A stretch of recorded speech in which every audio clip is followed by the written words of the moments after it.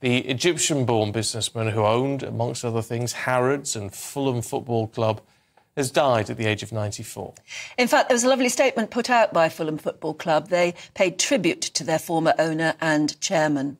Of course, part of the reason why he's a well-known figure is because of his son, Dodi, who was dating Princess Diana at the time of their deaths, which was 26 years ago, almost 26 years to the day since they died in Paris. Joining us now, friend of the programme, former Chief Secretary to the Treasury and a man who knew Mohammed Al-Fayed well, David Mellor. Morning, David. Good morning. What's your reaction? I must say, I knew Mohammed Al-Fayed too, and I feel sad. Well, I don't feel remotely sad.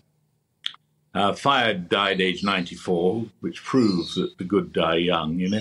And I think that he was a deeply corrupt man who specialised in corrupting others, and a number of members of Parliament were brought down by him because of the peculiar British rule that it was not a crime to offer a bribe to a Member of Parliament, but it was a crime for the Member of Parliament to take it. He was a serial liar, you know, a competition between him and Boris as to who was the worst liar you'd ever met would have been a very interesting one, actually.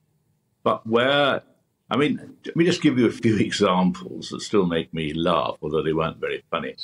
When Fayed, of course, who called himself Al-Fayed to give himself a bit of class, was trying to buy Harrods, he had to prove his wealth.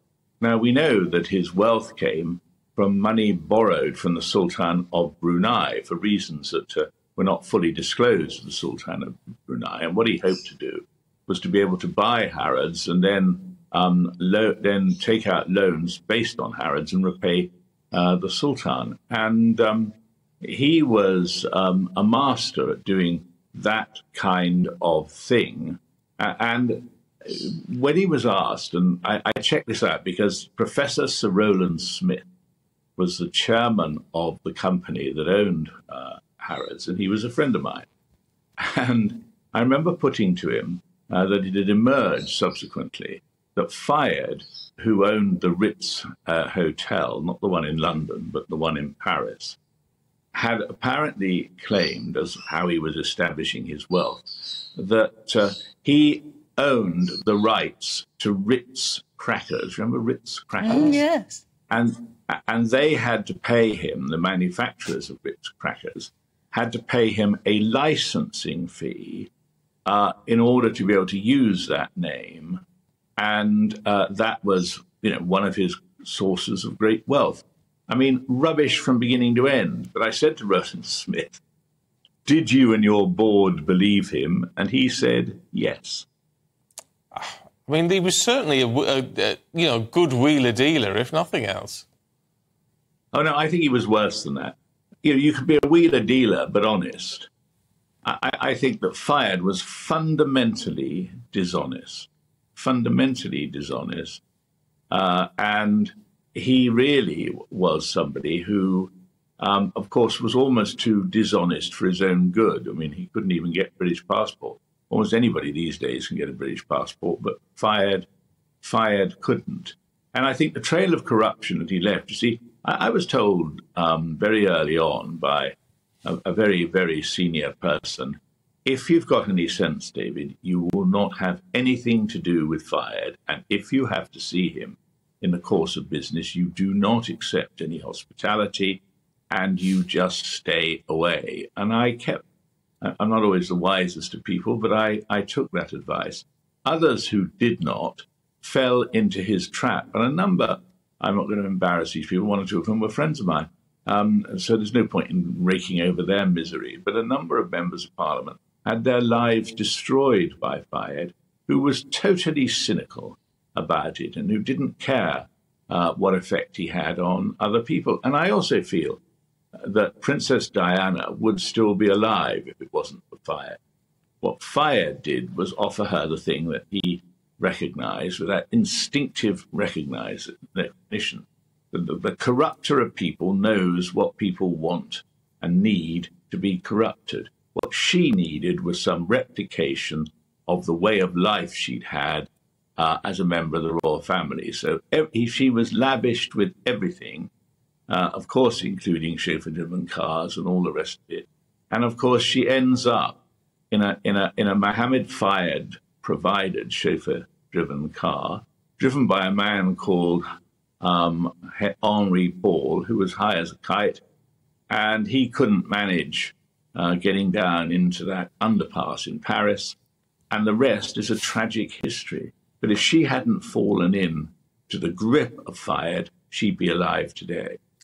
But it wasn't just Princess Diana, was it? He did a lot of charitable things, which got him talking to people like the Queen. Lots of pictures in today's newspapers of him hobnobbing with all sorts of celebrities, but very much inside the royal enclave. Yes, although I know for a fact that they didn't approve of him, and there was a great deal of concern that the kind of protection he was offering her was not adequate. But of course, they had only themselves to blame, the royal family, on that, because she effectively tried to break away. And so nature abhors a vacuum, and into that vacuum went Fayed, but a mountebank, but a man who was extremely good at getting people to believe that he was what he wasn't. That's the fact of it. He was never even, until later on, that rich. What he did do was borrow or find ways in which he could take money in order to pursue the career of an international businessman, which he wasn't really qualified to do. I go back over the Harrods thing. He didn't have the money to buy Harrods. He had money that he was able to obtain for other purposes from the Sultan of Brunei, and that's what he used to buy Harrods, on the basis once he owned Harrods, he could take out loans against Harrods and repay the Sultan, which I believe is what he did. Of course, the one thing that he always wanted, as you touched upon, that he never got was citizenship to this country. He never got his hands on a British passport. There were always accusations that that was some sort of racist policy directed against him, but clearly, David, you think, well, it was all his own fault. All his own fault. And by an interesting coincidence, I spent an exciting time on Thursday down at the new passport office in the docks, which was very efficient. And anyone who goes in there to collect their passport cannot leave believing there's any racial prejudice in the handing out of British passports, because most of the people who were collecting their passports were more obviously foreign than Fayed.